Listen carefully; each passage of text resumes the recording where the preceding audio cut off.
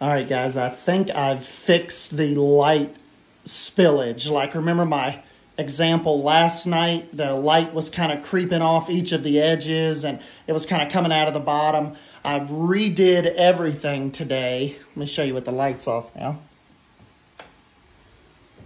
Redid the whole thing. Really took my time. And there's virtually no light escaping now. So you can still kind of see it's like, you know, it's cheapo. But, I mean, you can see the LED. You can almost, like, just see where the strips are. But this cost me, like, $50, maybe $59 at Walmart to put all this together.